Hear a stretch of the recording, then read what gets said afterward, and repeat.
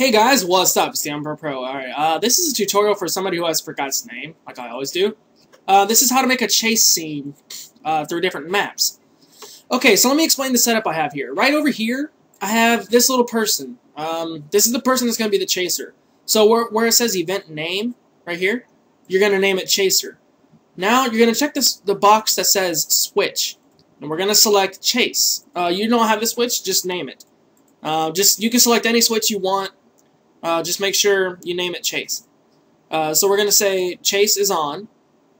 We're going to click OK. Now over here I have this temporary event that starts off, it changes the location of chaser to right here, the starting position. This will only happen once, and I'll explain how. As you can see, it teleports the event here. How that works is you do set event location. You can find that in Event Commands tab 2, right under set vehicle locations, right here.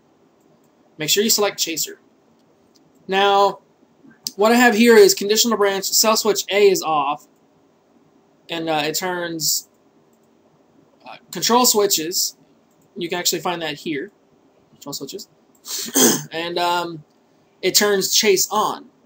And it also turns self switch A on. You can do that by control self switch. Now over here, I have another tab. You can make a new tab by clicking new event page. And right over here, I have the self switch box checked and A is on. And make sure that this little temporary event is a parallel process. So after you're done making that event, you're gonna make another one. This is gonna have a parallel process. And you're going to have it wait 120 frames, and then control switches chase is on. Now, on the other page, make sure they're both parallel processes. You can change it down here. To get to a new page, do new event page. This time, you're going to check the box switch chase is on. Select chase from whatever switch number that it is. You want to select it. Now we're going to do Conditional Branch. You can get to Conditional Branches by going to tab 1 of the Event Commands and selecting Conditional Branch. And we're going to do, it's going to look like this. We're going to, okay, never mind the whole timer thing. So what happened here is, when you get to this, you're going to want to double click this and you're going to make a variable. And it's going to be called position. You can make it any number you want, just make sure it's named position. And we're going to say equal to 0. And we're going to do set event location. When it's 0, we're going to make it over here. When it's 1, we're going to make it over here on the left. This will this creates a timer, showing like how long it takes the event, to get into the next room. The else thing means if it's not equal to 0. You would do the same type of thing for up and down. So like if you have like a 4-way room, you would do equal to 0, equal to 1, equal to 2, equal to 3, and so on and so forth. For now though, just to practice and get used to how it works, I want you to just do this with left and right only. Or up and down only. It's your choice. Just so you can get used to it before you try making 4-way rooms. Alright, so we're going to click on, make sure you have erase event after it. This erases the event until you refresh the page. It sounds like a browser. Okay, that will stop this from processing, because otherwise it's going to constantly spawn the event there. So on these teleport events, I've added different stuff. First, okay, so let's say you made a new teleport event. Okay? What you would do, see, it would normally look like this, but I'm going to explain what I did different.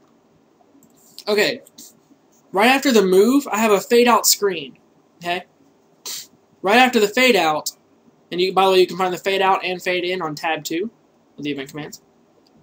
Okay, right after the fade out, what you do is you control switches. Again, you can go to control switches right here, and I turned chase off, and then I have it transfer to the location I want it to go. After that, I changed the position to 0 because we're going from the right. If you're leaving the map from the right, you're going to set the position to 0. However, on the other page, if you're leaving from the left, you want to make the position 1. pretty much the exact same setup, except for obviously you want to make sure you're transferring to the right spot. Otherwise, you'll end up transferring into the same spot every time. It's going to be confusing. So make sure you edit the transfer player to make sure you're going right where you want to go. And again, when you're going out from the left, you want to make position 1.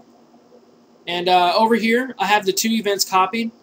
Now they're going to be different, the different IDs. So every time you copy this event over to this event, you want to name it Chaser again, obviously. But you want to edit when you copy and paste this one, which is the timer thing. When you copy and paste this, you're gonna have to change this. You're gonna want to select Chaser again. On the other map, it was event 1 that was Chaser. This one, it's event 5 that's Chaser, and they probably will be different every time. So you want to make sure you edit this whenever you copy and paste it. Make sure it's always set for Chaser, and make sure your positions are always right too. And all together, that creates this. Hi! Sucker! Sucker! What? What? Oh. Hi! Nice on! As you can see, there's a delay, and she comes in. So that's pretty much how you would do like multiple room chases. Nice on! Nice on! Firkins Nasan. Oh, that was terrible. Nah! Oh! I'm slick, son. What up, bruh? Can't touch this. Do do do do do do do do. Can't touch this. Do do do do do do. Oh! Oh, she got me. Oh well. But yeah, that's how you would do the chase scene.